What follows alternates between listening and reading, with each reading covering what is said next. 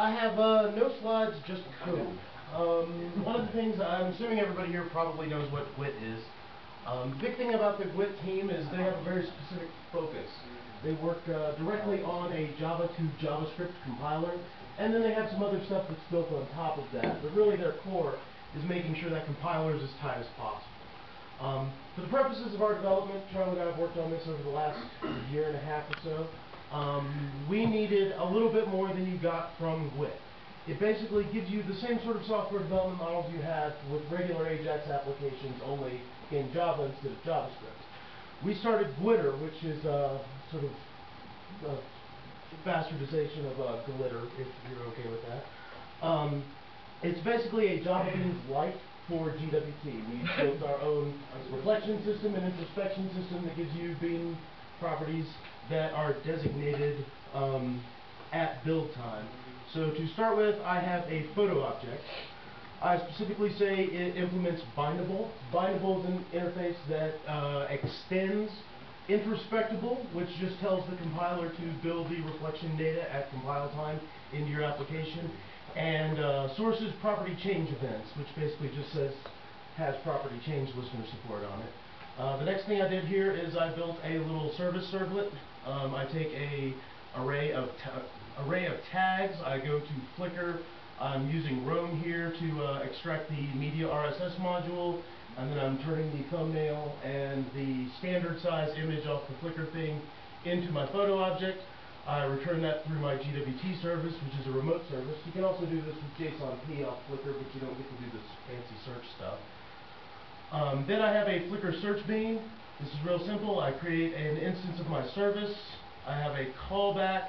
I take the tags and a list of photo objects, and basically when you give me a new list of tags, I go back and asynchronously call the service, update the photos.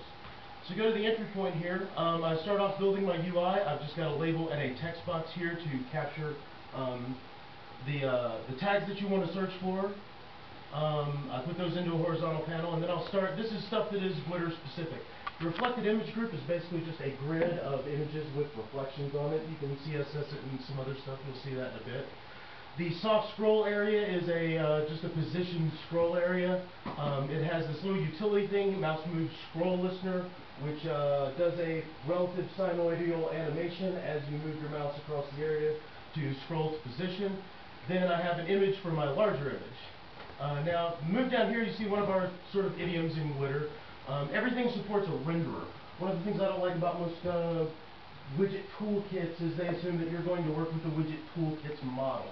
The Gwittir widgets will take your regular model, and then you can provide them with a renderer here to turn them into whatever they need to be for the object. So when you go through and bind, it makes a lot more sense mapping to your domain model. Here I'm taking the reflected image group. I'm pulling the thumbnail image off. That's a 75 by 75 image from Flickr. For the larger, I'm pulling off the standard image.